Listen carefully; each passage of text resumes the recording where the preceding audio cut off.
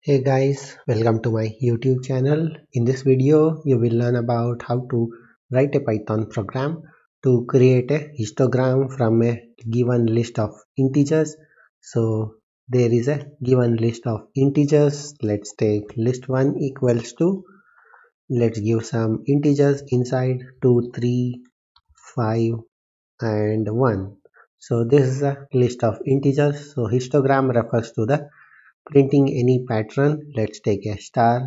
So first letter or the integer is 2 over here, so you need to print 2 stars, and again the next integer is 3, you have to print 3 stars, and then again next integer is 5, you have to print 5 stars over here, and then again the last integer is 1, so you have to print 1 star. So this is a problem, so you have to solve using Python programming. So let's try to solve this. So first you need to get the list of integers into your program, and let's use a variable that is length equals to, use the input function call and get the length of a list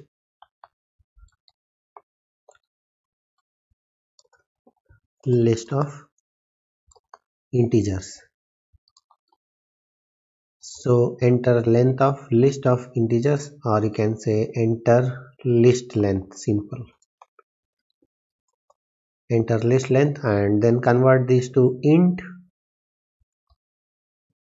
Yeah, so and let's take my list, an empty list over here. So yeah, so once you get a variable that is my list, so let's traverse up to the length of the list using for loop for underscore in range of length. So yeah, you have to ask a user to enter each and every list item.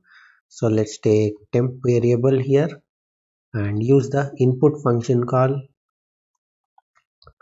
enter list item. So and then convert these to int, and then finally you have to append each and every temp item to the my list or my list dot append. Let's use the function and give the argument to this as temp. So once you get the list of integers, so let's take a histogram character.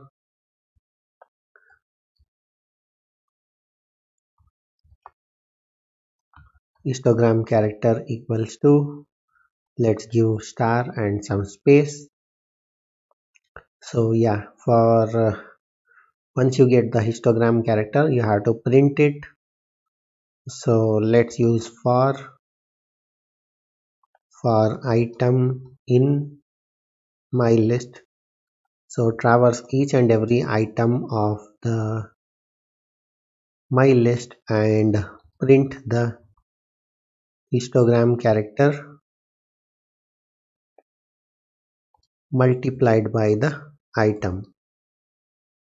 So let's give some print statement over here, and let's say histogram is dot dot dot. Yeah, so that it will be helpful. Yeah, so this is the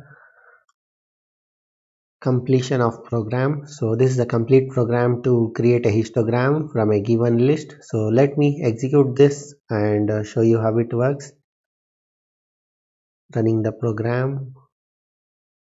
So enter the list length. So I have 5 items in my list. So let's say 4, 3, 6 and yeah, 7 and 1.